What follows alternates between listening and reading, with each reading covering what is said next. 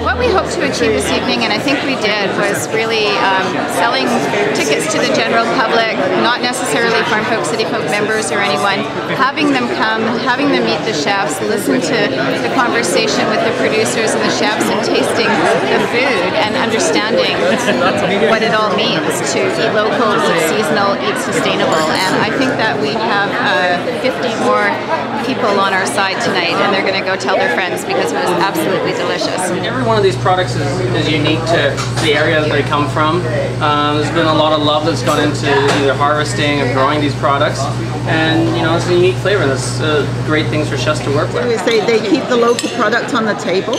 They show people how good it tastes, and then people get curious about the vegetables and about the different vegetables like gold beets and purple carrots and crones, like people have never tasted them. And then they come to the farmer's market and they demand them, and that just really helps us out. Shaving of some incredible David Woods. We're just down from the farm, actually. When I say community, well, I think that engaging people in this setting that Benita has set up, where it's producers and local foodies, people that are interested, and chefs together, and just listening to some of the conversation that's happening tonight, very engaging. New topics are coming up, and people are asking about their food, you know, which is really crucial. We're having these conversations about where does my food come from. There's a lot of people want to use nice products, want to taste good things, but don't know where to get it, and don't know how to get it like restaurants can. So events like this really opens a communication means for people to get the products, right? Good evening, ladies and gentlemen. The dish in front of you is a sumai, which is a Chinese open-faced dumpling. Today we're doing that with Sloping Hills pork. Sloping Hills is such a great product to use. It's got natural sweetness. It's all, you know, free range. It's just a beautiful product to work with, and very happy and pleased that we can deal with Jason to do that. Absolutely, there's a huge draw for just knowledge, I guess, of knowing where their meat's coming from. We say on the menu we try and source as local as possible, but it just doesn't seem to sort of sink into the consumer. A lot of consumers that are looking for that product tend to find us, and that's a great link. But from my point of view, this is a great education to bring consumers, suppliers, and chefs together. Sustenance is a festival that we're organizing with FarmFolkCityFolk that celebrates food, local food, farm fresh and fair trade food. It also celebrates the art and artistry of food. And that, of course, is very relevant to tonight's dinner, which is about celebrating local food. As you know, this is something I really believe in. I believe in the connection from the farmer, the fisherman, right to the kitchen, right to the table. And I'm honored to be here tonight. It's great. See such a great crowd here and enjoying everything. I think everybody's favorite is going to be the fish, though. As long as it goes out hot.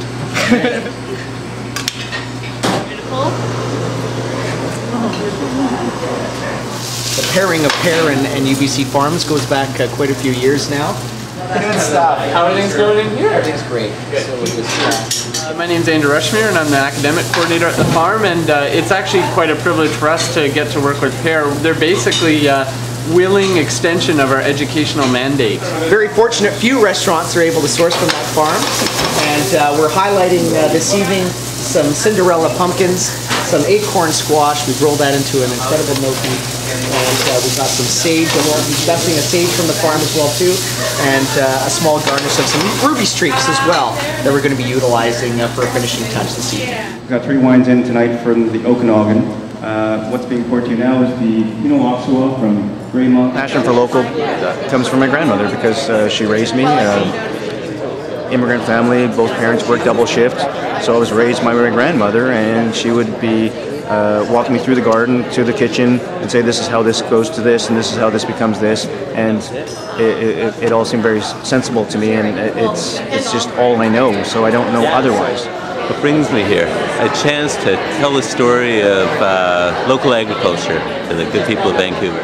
I sort of backed into farming, grew up on the farm, left, ended up back on it, fortunate enough to end up with a horseshoe up my butt and getting into agriculture just at the time when it became really cool to be a farmer. And it's been a fun ride ever since. Who did you team up with? I teamed up with my old friend Karen Barnaby, one of the first chefs I got to meet in Vancouver many years ago. You know, everybody beats a drum about things and everybody has their shtick. My shtick is accessibility. It shouldn't just be available to people that can afford it. See, I'm even getting teary saying I get so passionate about it. Because before the the Industrial Revolution and blah blah blah blah, and everything started to come easy, people had to work for their food. We don't have to work anymore for it. When necessary. Are we still getting peaches? I mean, anybody can create food and keep consistent with food that's, flown from South America, Mexico, wherever. But part of the challenge here is using what's available now and what's available here. And basically what we want to show is that, sourcing ingredients locally is entirely possible and easy, and there's so much you can do with it. They're willing to kind of take the food, run with sometimes maybe the lumps that come with running a student farm, but also the joys that come with running a student farm and having students running the show. And they gloriously display all that we can produce in the field on the plate. Always some really tasty creations coming out, but also this deep consciousness behind the meal of where the meal comes from, whether it's produce from the farm at UBC or elsewhere. Think about where your food comes from. Think about supporting your local producers. We've got 5 producers that are here tonight that work really hard to put food on your table. If we've got a product that we've got an interesting story behind, we've got the details of how it was raised, where it's from, what it was fed, we have the ability to transfer that information to a chef, to a waitstaff, and in turn to a consumer. It completes the loop and gives people education about where their food's coming from. I think people get excited by the local vegetables, go to the farmers markets and go to the restaurants and demand that they use local product, because that's the only way, the consumer dollars is the things that's gonna help the farmers along. You know what? Every year I sort of come in wondering if I'm up for it, and as soon as I sort of say, I don't know if I'm going to keep doing the restaurant thing, but as soon as I get into the kitchens and see their enthusiasm, it just reminds me why I do what I do. Every year it's a different adventure. Cheers. Cheers. Steve's a great fisherman in terms of getting the product from the boat to the restaurant direct. And that's one of the great things about him is you know exactly where your product comes from a guy like that. People on the table here tonight, these ladies here had no idea that a tiger prawn is farmed in Southeast Asia. So, I mean, there you go, right?